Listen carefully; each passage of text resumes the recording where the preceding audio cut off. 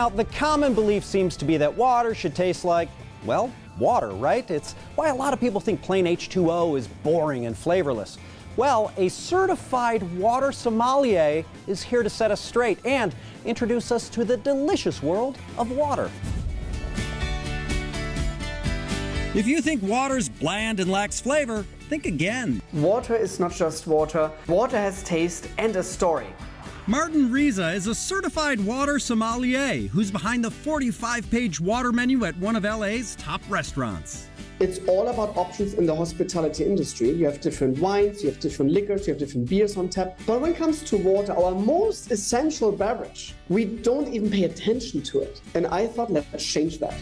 He's treating our palate with 3 brands of water with unique flavors.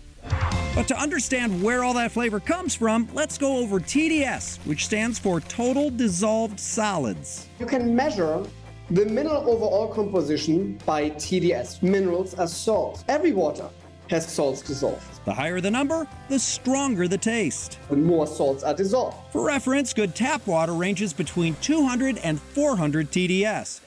The first water we're tasting falls just above that from the Danish brand Iskilde. This water has more oxygen by nature than all other waters ever been found in Denmark. It's pulled from the Danish Lake Highland region and is notable for its subtle, sweet taste. I don't get a sense of mineral, and the other thing I don't get a sense of it having gone through a lot of pipes. Sure, you could taste this water source, but you can also see it.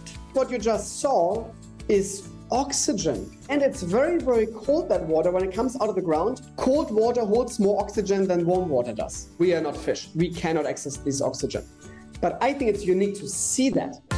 Up next, let's try 3 Bays Mineral Water, an Australian brand which amps up its TDS level to 1300. Holy cow!